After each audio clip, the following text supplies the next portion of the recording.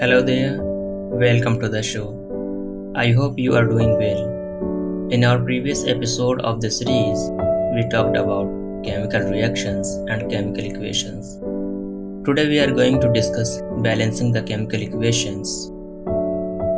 According to the law of conservation of mass, we have already discussed in playlist Chemistry 9, episode 5, mass can neither be created nor destroyed in a chemical reaction. Hence, the mass of reactants and product must be conserved.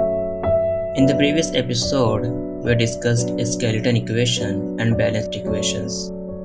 We know that chemical equation having equal number of atoms on both sides of the arrow is known as balanced equation. Generally, we convert a skeleton equation into a balanced equation. To balance a chemical equation, different methods can be used. Here, we will discuss only one of them. Let's discuss it step by step. Let us try to balance this chemical equation. Step 1. To balance a chemical equation, first we should draw boxes around each formula and not make any changes inside the boxes while balancing the chemical equation. Step 2. Now we have to list the number of atoms of different elements present in the unbalanced equation. In this equation, we can see that there is one iron atom in reactant and 3 iron atoms in product. There are 2 hydrogen atoms in reactant and products. The oxygen atom is only 1 in reactant and 4 in the product. This concludes that this equation is required to be balanced. Step 3. It is often convenient to start balancing with the compound that contains the maximum number of atoms. It may be a reactant or a product. In this compound, let's select the element which has the maximum number of atoms. Using these criteria, we can select Fe3O4 and the element oxygen in it. There are 4 oxygen atoms on the right hand side and only 1 on the left hand side. To equalize the number of atoms, it must be remembered that we cannot alter the formula of compound or element involved in the reaction. For example, to balance the oxygen atom, we will just put coefficient 4 as 4H2O and not like H2O4 or H2O4.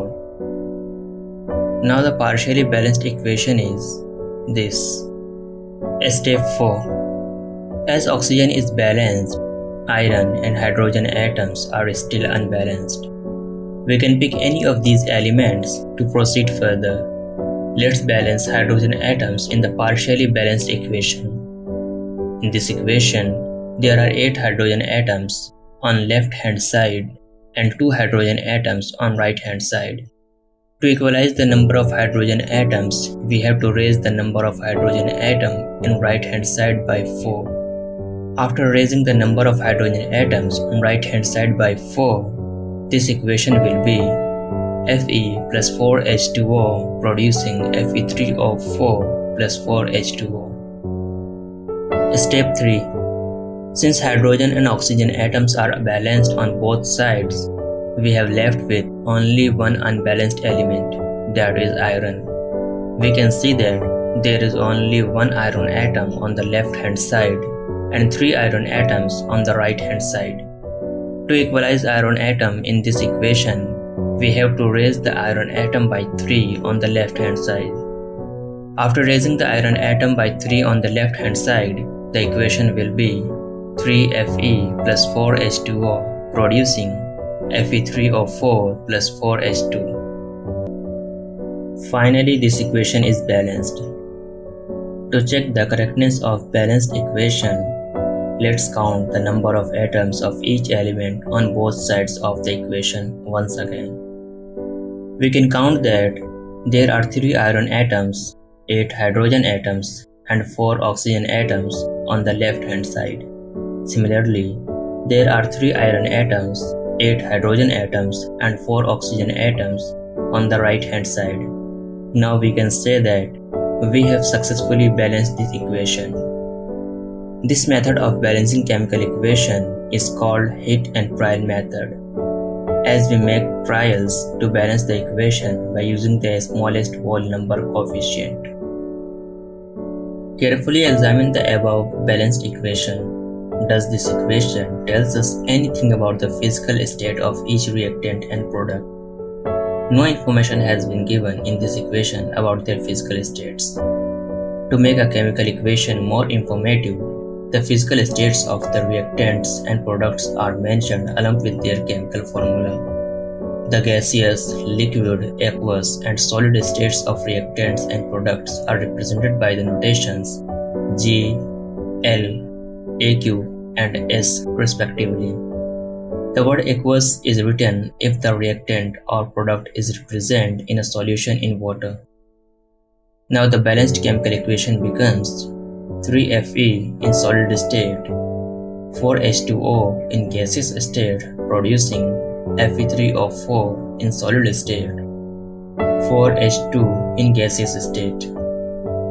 Note that the symbol G is used with H2O to indicate that in this reaction water is used in the form of steam. Usually physical states are not included in a chemical equation unless it is necessary.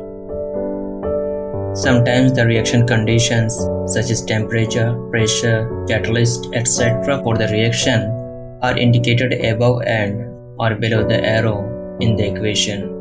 For example, in these chemical equations, we can see that in the first equation, atmospheric pressure is mentioned on the arrow to indicate that this reaction is carried out in the presence of 340 atmospheric pressure. In the second example, we can see that sunlight is indicated on the arrow and chlorophyll is mentioned under the arrow. This indicates that this reaction is carried out in the presence of sunlight and chlorophyll. So, this was hit and trial method to balance a chemical equation. That's enough for now. In our next episode, we will discuss about types of chemical reactions. For more information about this or any episode of the series, check out the blog. Link is in the description. We have additional contents, further readings, and transcripts of every show. We have also published 2 of our books on Amazon Kindle Publisher. We would love to see your reviews over there. Thank you for coming to the channel and watching the video. I hope you loved the show.